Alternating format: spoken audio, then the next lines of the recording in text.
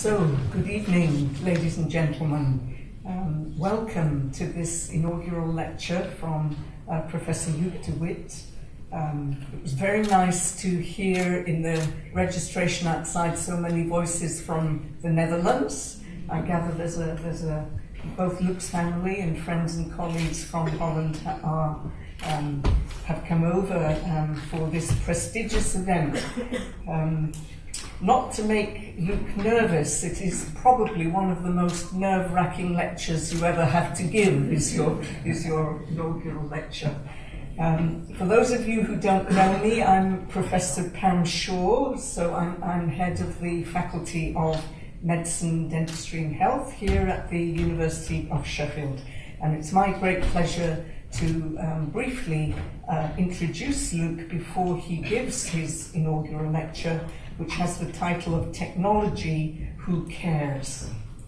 So, Luc was appointed as Professor of Health Services Research in the Centre for Assistive Technology and Connected Healthcare, which is it's one component of our school and health-related research, which is headed up by Professor John Nicol over on my left here.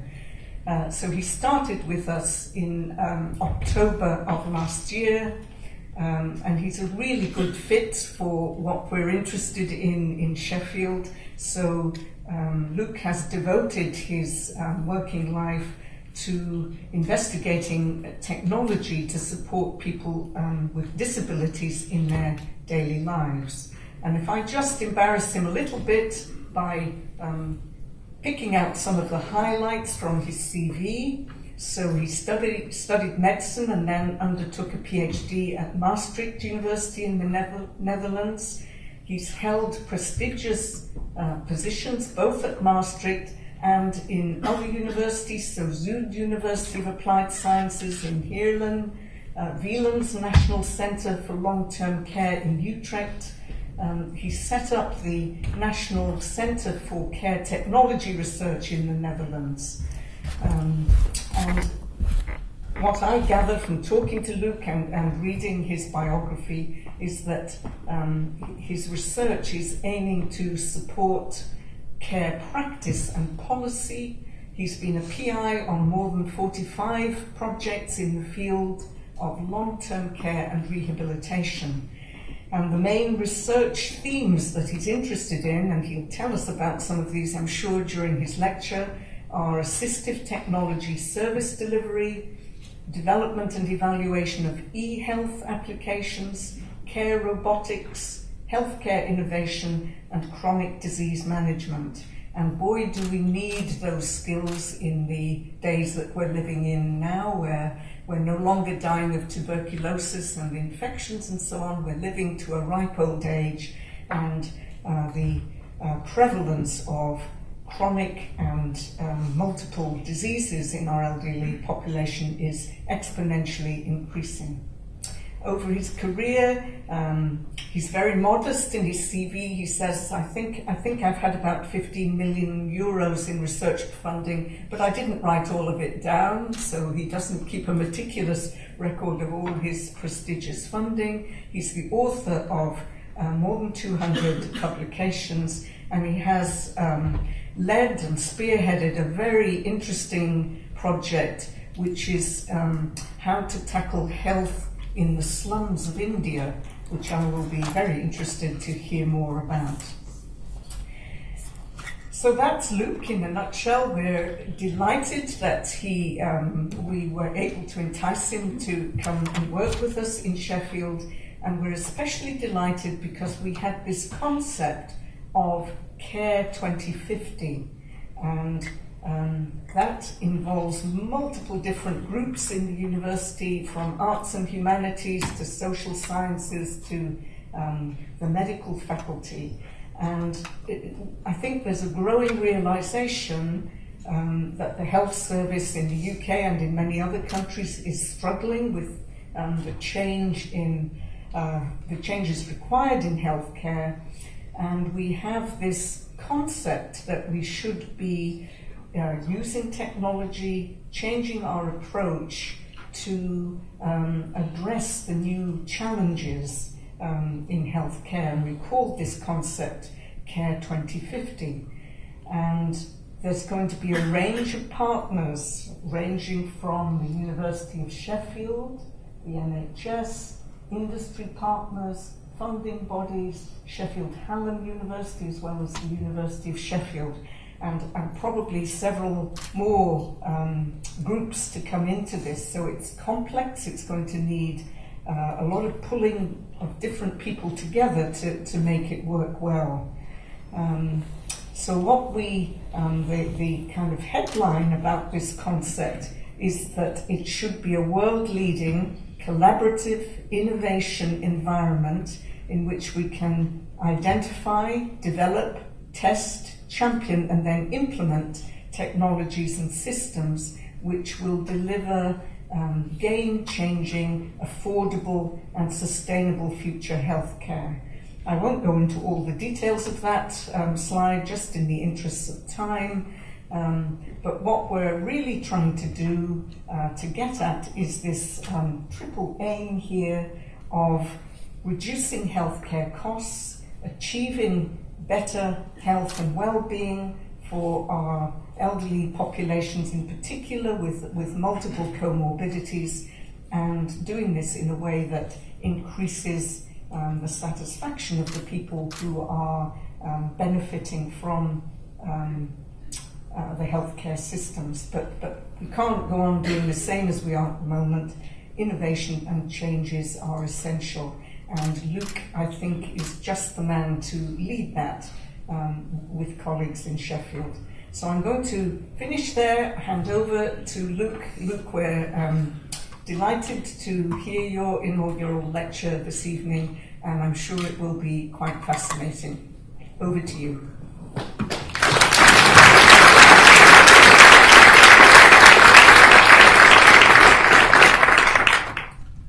Well, thank you very much. Does anyone feel the pressure? This is quite overwhelming, and one side of my brain says, well, let's get and go and have a drink.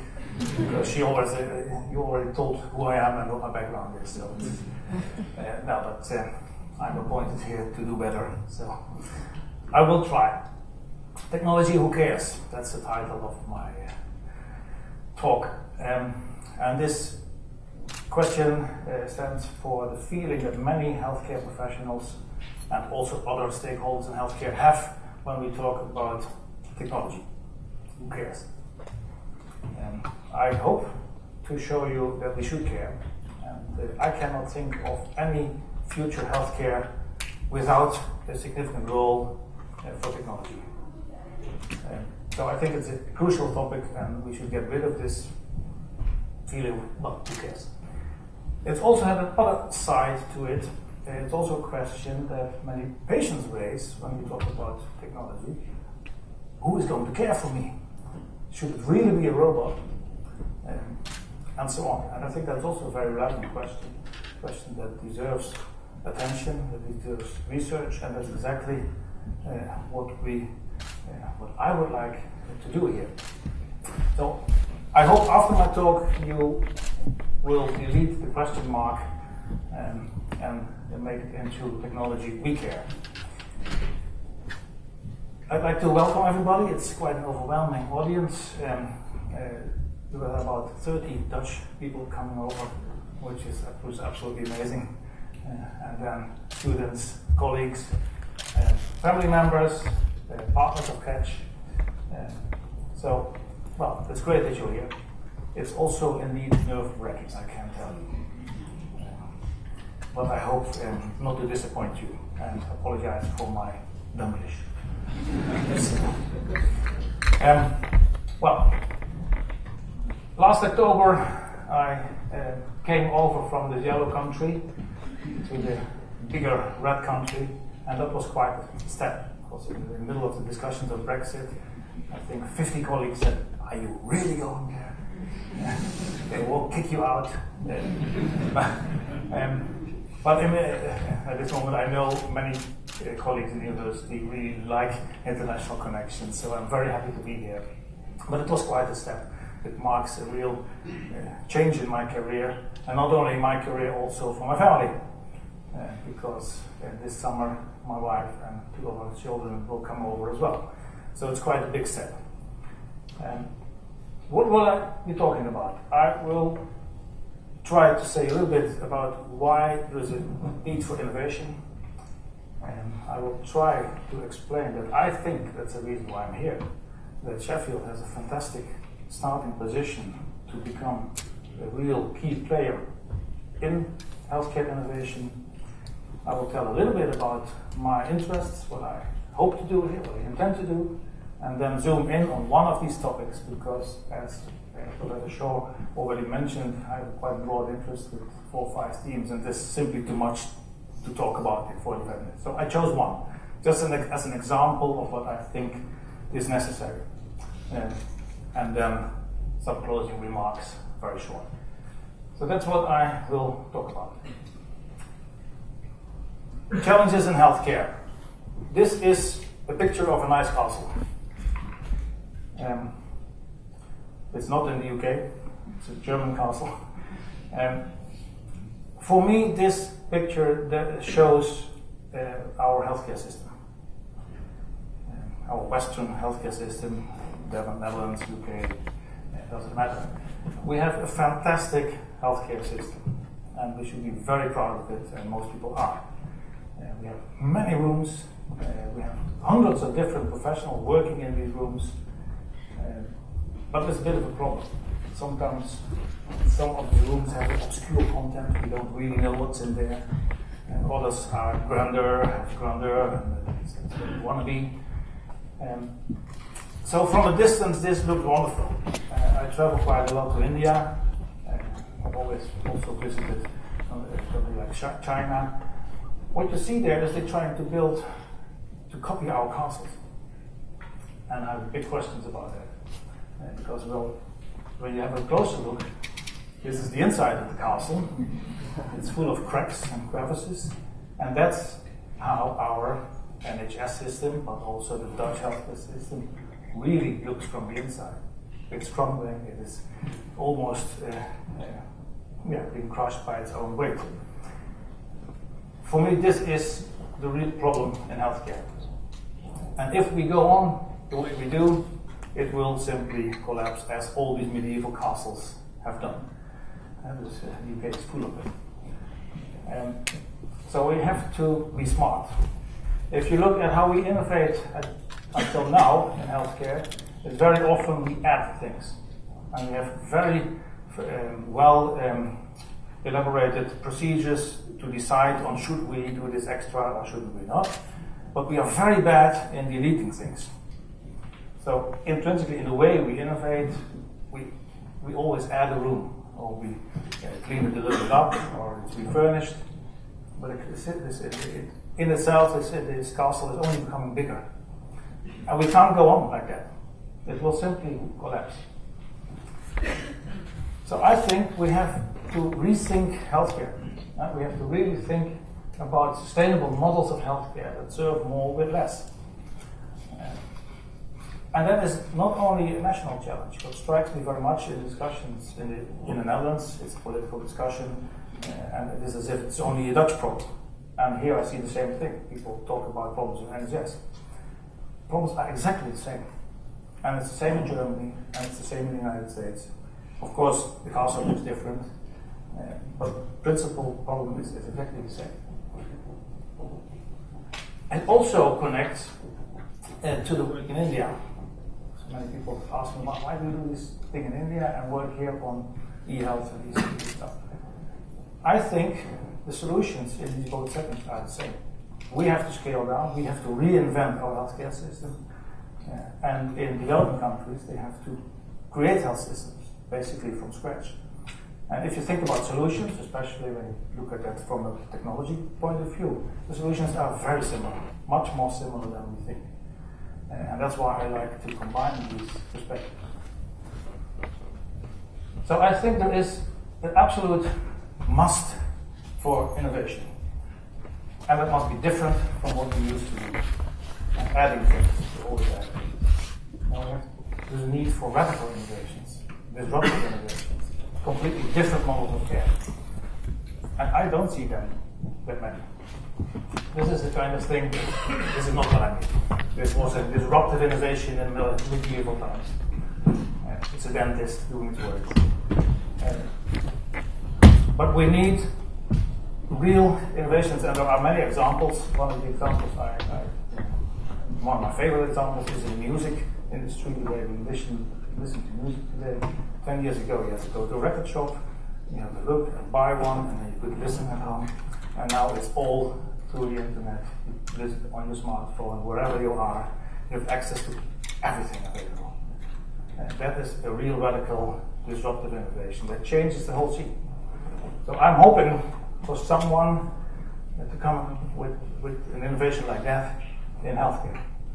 And that is possible, because technology has the potential to bring them. And these are just examples of technologies that are developing with an incredible speed and really impressive developments. Upper left is an example of 3D printing technology. Imagine you are that man.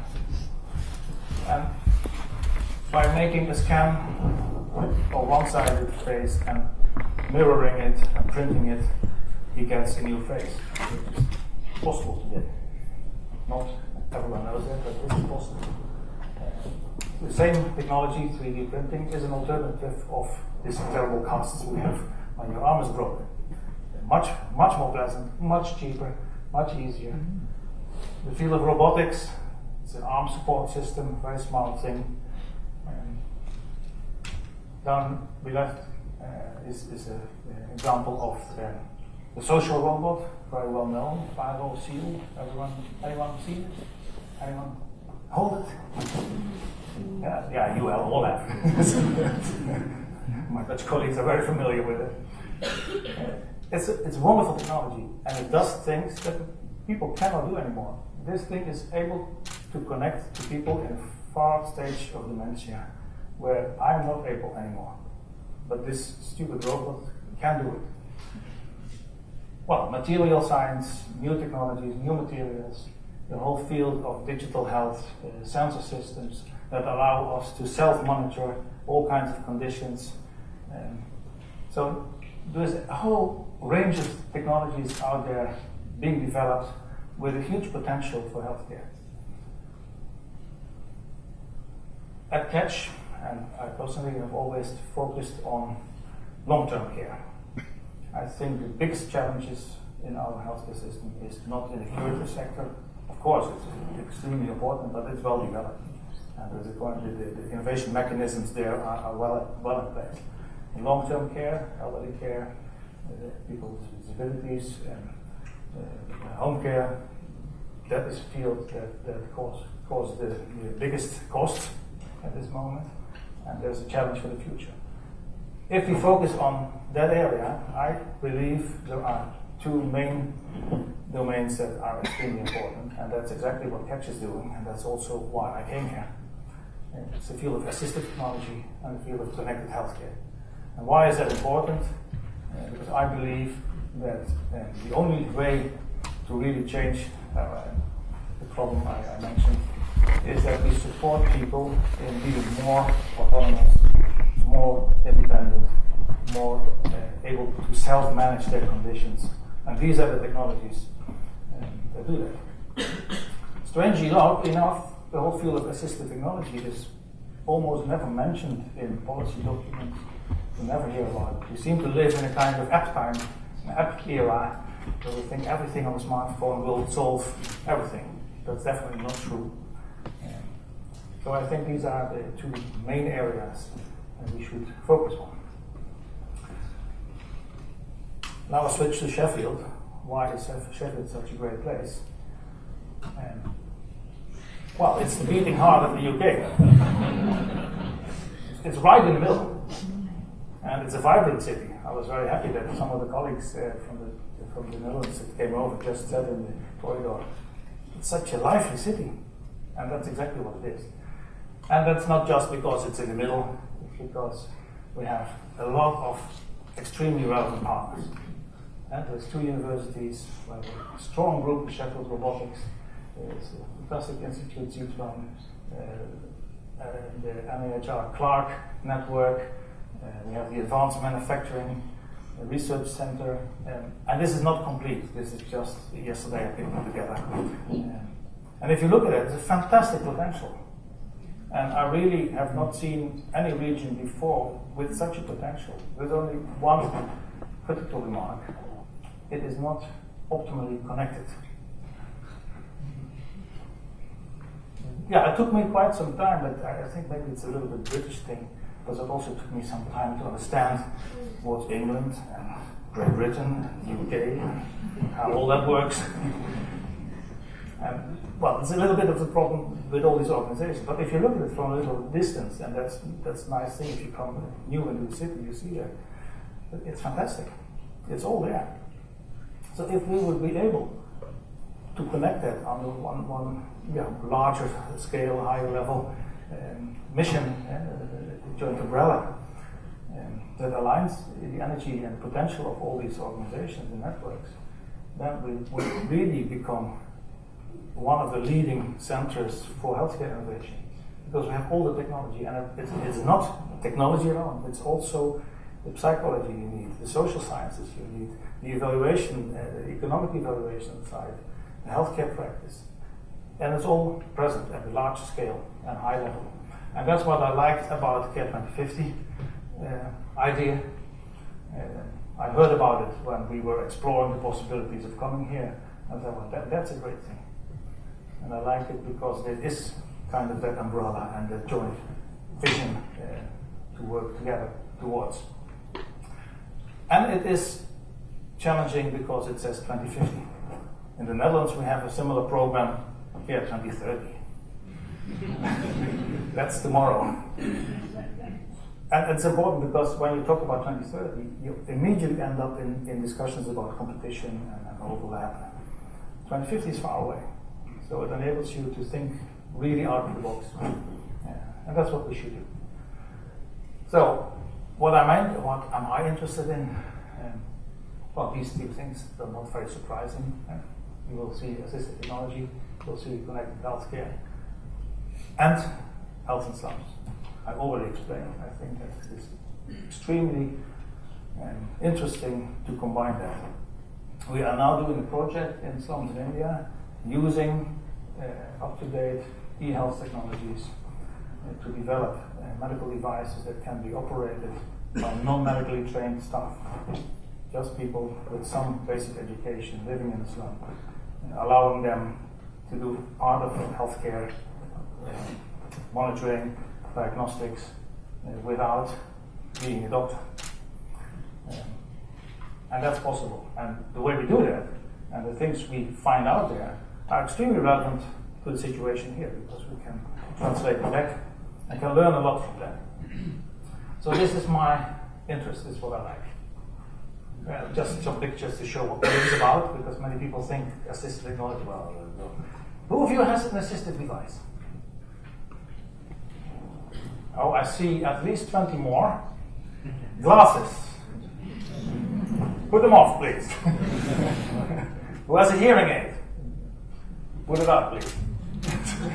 Who has a smartphone to remember what appointments he has? Throw it away, please. But that's assistive technology to all of us. So if you have a disability, it becomes really vital. And it's nothing new. It's maybe not so sexy. It is a picture of the first, as far as I know, first described assistive device ever, 3,000 years before Christ, found in the pyramid in Egypt, showing a walking cane. In middle, it's a bit more fancy. It's a result of fantastic new material sciences. This guy who is wheelchair dependent runs faster than anyone do in this room. Well, the robotics already showed. So it's a huge field with maybe not that appealing, not that sexy things, but extremely important things.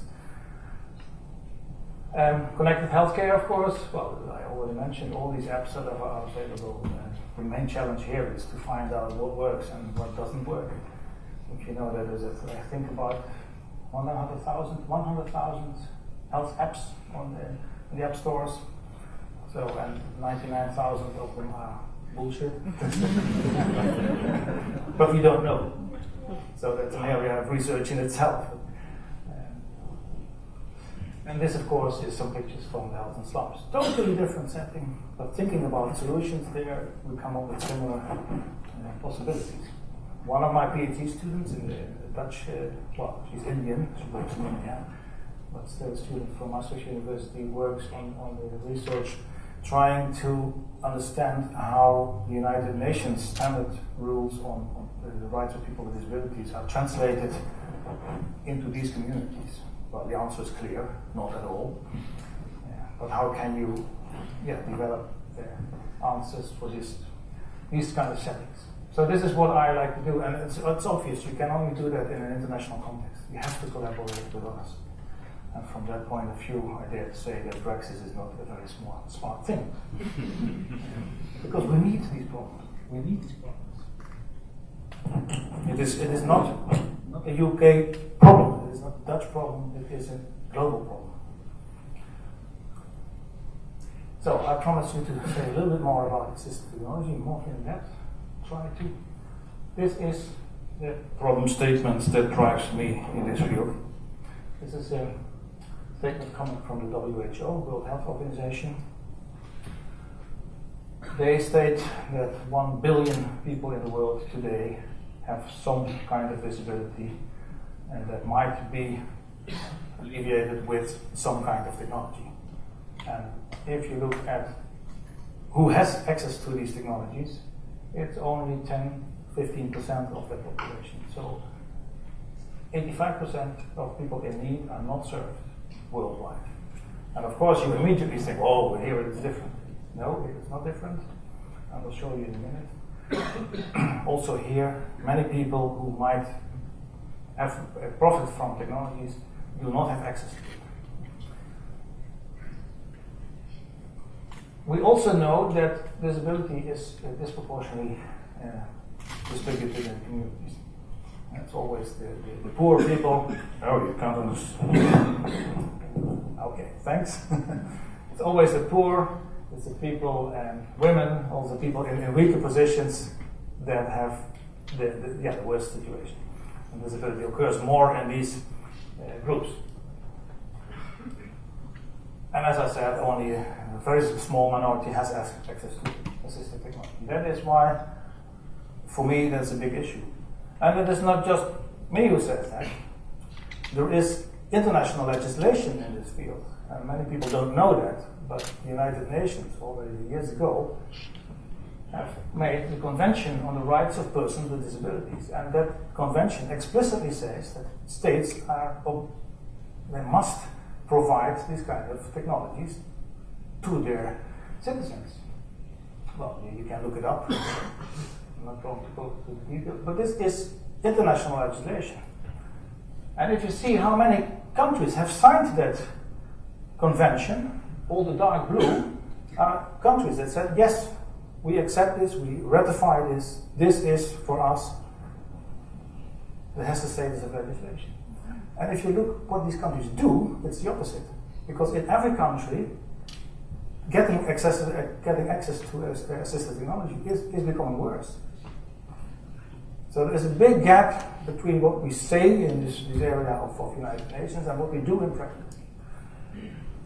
So it is not only the problem of the south of the world, but it's really a global problem.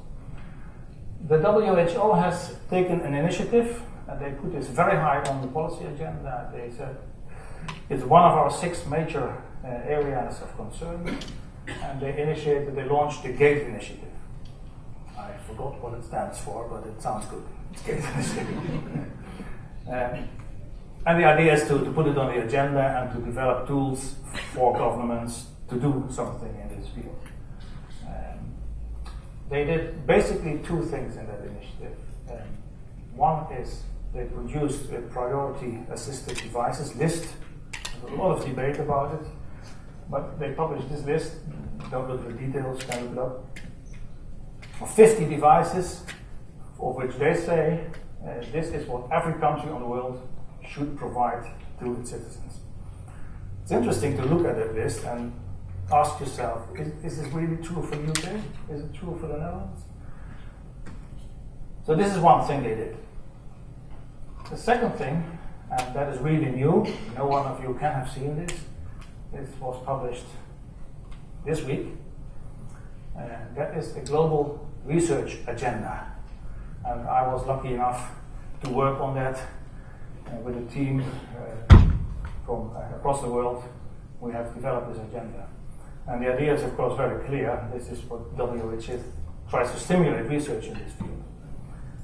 And I was in the lucky position to coordinate that process. Looking at the agenda, it basically has 5 major themes.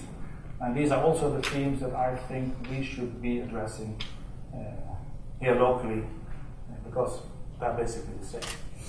If you look at what we know about the effects and the impact of assistive technology, it's barely nothing.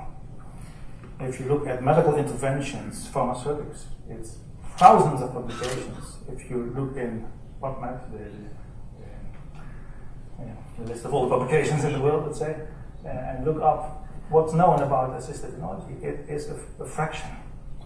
And if you also know that the number of assistive devices is at least 100 times more than we have in pharmaceutics, that's very strange. We researchers don't do this, and we should.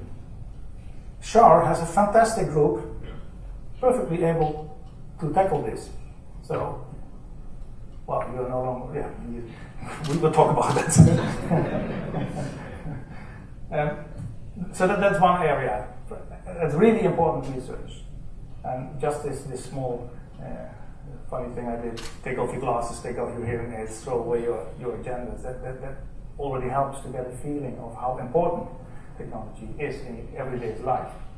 Second thing is about policies, systems, how to get things to people, because the device is fine, but it's very crucial that you get the right thing in the right way, and I will prove that in a second. There is a big need for high-quality, affordable assistive technologies. There are fantastic prostheses and fantastic computer-steered joints, knee joints. Fantastic, 10,000 euros, totally inaccessible for anyone outside our countries. And we produce them in the UK, but also in Germany, one of the biggest producers. And then we ship them to India and get more and more expensive. Sheffield has all the possibilities to develop very cheap solutions on the basis of proven technology. Not sexy, but extremely important. So that's what I think we should do. Other thing is training people in this field. There is no official training to become an assistive technology service provider. Occupational therapists do this, some physiotherapists do it, speech language therapists do it, but it's not discipline, it should be. And we need standards and methods for assessing needs. I think this is an extremely important agenda that can almost one-to-one be copied to our agenda. I look at Mark, Director of Catch. So we have a discussion to go tomorrow. And there's of course 2 important guiding principles when doing research in this field. Always take the user as the key person, and the user should always be involved. And we should stop thinking from a strictly medical model in diagnosis, because many technologies are not related to a specific diagnosis, but to a functional problem that can be caused by many different things. This is the content of this international agenda. I will present one problem, one topic to show that it's not so easy. Just recently, one of my PhD students finished her study, and the thesis was accepted last week. And it's about arm supports. Did any one of you know that arm supports exist? No, huh? The IE, of course, you can. Close colleagues. Do you know how many there are on the market? No. Well, 50, 60 internationally. So how to choose from this?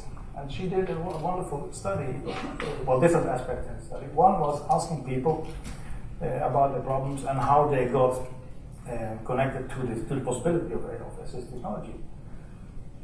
Simply by accident. What most people say, well, just I heard about it. No one ever suggested, no physiotherapist, no physiotherapist suggested, well, this might be a solution. Just by accident, by hearing about it, by seeing it on somewhere on TV or whatever. And people say, hey, this might be a solution. So that shows that we don't have a system in place that really identifies people who might be helped by this kind of technology. She also looked at when you get it, how did you get it, and how effective is it? What does it bring for your daily functioning? And that is really disappointing, because about half of the patients, you have read it, Mark, so maybe I'm wrong a little bit in the details, but about half of the users have no functional benefit of it.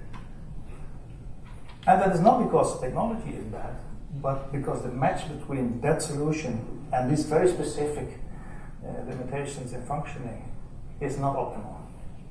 What we easily think is, well, technology is shit, don't do it. Now, the problem is we need experts to make the right choice and to make sure that you get what you need. And when you talk about these kind of devices, that sounds strange, but when you think about buying a smartphone, everyone has his preferences. Some people hate the iPhone, others can only work with another mic. It's exactly the same. So it's about you need the advice. So it's not simple, and the most crucial thing is it is not the technology. It is the choice of technology in relation to the functional abilities of someone. A similar example, different, is in robotics. It's more fancy, more. Do you have any idea? Yeah, if you have very good eyes, you can read it.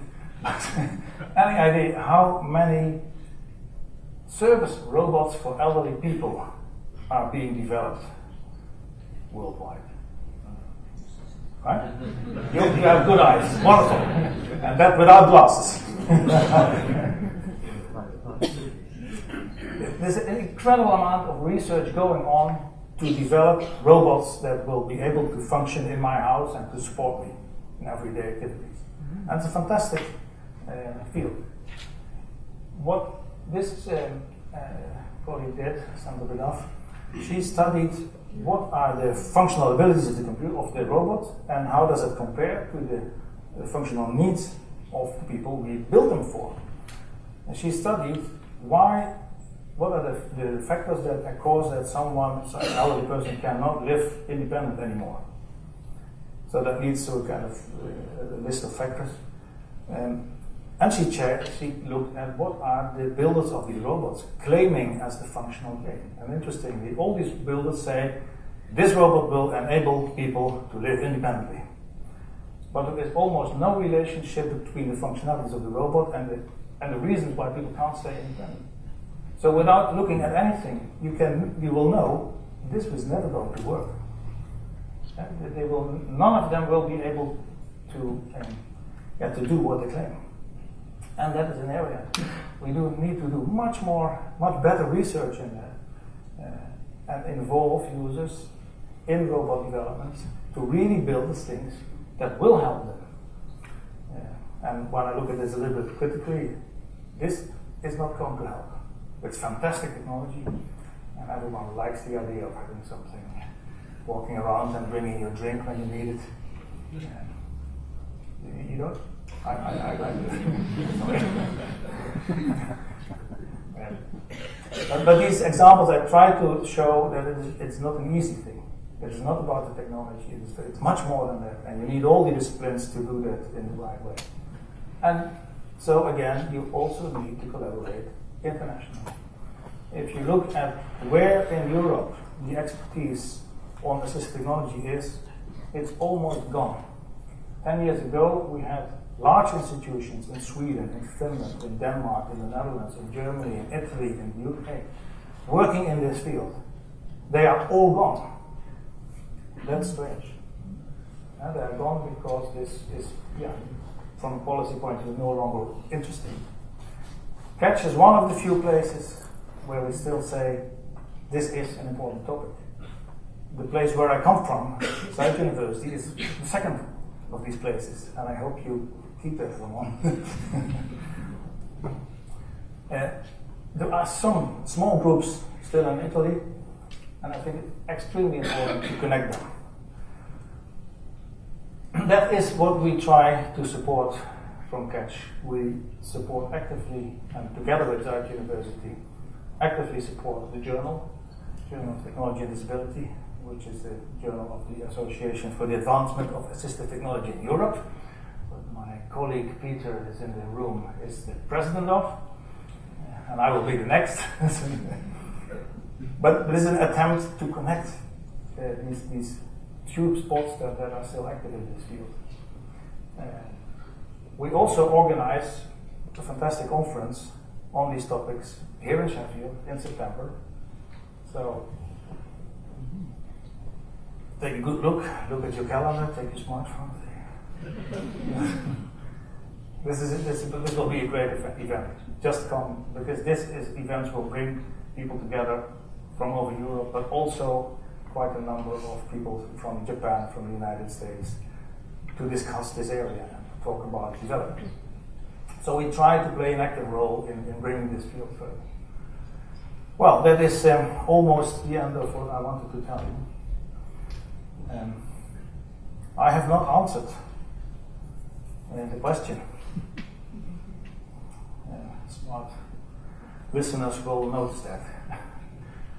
Because it's a difficult question. Of course, what I hope to have done is to give you a feeling of that this is an important field, that we should care, that we need a field that deserves attention, that deserves good, high-quality research. So I hope to change this question into a thing with how do you say that? Oh, an exclamation mark. That's it. Thank you. Technology, we care. And I think we should. So, to summarize, what I have tried to tell you is that healthcare needs fundamental disruptive innovations and redesign, rethinking of the whole system. That technology can enable that. Sheffield has all the assets to become a key player in healthcare innovation. Just do it. Connect all the things we have available here. If we do that, we should definitely also pay attention to assistive technology next to other fields. But I would really like this to be an important part of the program, and we must connect internationally. So if you remember this and talk about that when you get home, I'm satisfied. I only want to thank some people. I want to thank the university, John Nico, Mark, for asking me to come here. Which was, initially I said no, but at this moment I'm happy with it because it was a good step. I really enjoy the open atmosphere of the university. It's really a city also. It's a very good place to live. Extremely friendly people, and there is a lot of energy. You feel that when you walk to the street, but also when you are at work. So it was a real good step. So thank the university. I really want to thank my former colleagues, not only for coming here, but also for working with me. How many years? Some 25. There, where are you? Over 25 years we worked together. And that's what I left behind. Fantastic team, fantastic people. You are really people that add a dimension to the term colleague. And the fact that you are all here, well, there were more, but about 15 are here is absolutely wonderful and showing that. I want to thank the ladies who have made this possible. Annelies has hidden herself, but she helped me a lot, and Laura has helped me a lot, and Simon Butler, so the fantastic new colleagues. I felt very welcome when I came. And I hope that we can do great things. And finally, I would like to thank my wife and children. And I really can't tell you how much I appreciate, especially Charlotte, that you are always next to me, whatever crazy thing I come up with. That is really amazing. And this is the first picture we took in the first walk we made in the Peak District. I realize it's not only a step for me, but a huge step for them. They will have to switch schools, they have to switch friends, they will have to switch countries, language, everything. And that's amazing. Thank you very much for that. This is a really personal thing. This is a picture of something that we have in our house, and it's a very silly thing. But it shows a little bit how we are in our life. The circumstances are not always very good, but we have one fantastic ability, is to keep dancing. If you are interested to see a bit more of what I was talking about, please come tomorrow to this beautiful place in the center of Sheffield. We will demonstrate things for the public, and you're all more than welcome. And I think I will leave it with that. I have no idea how I am at my time, but I have nothing more to say. Thanks.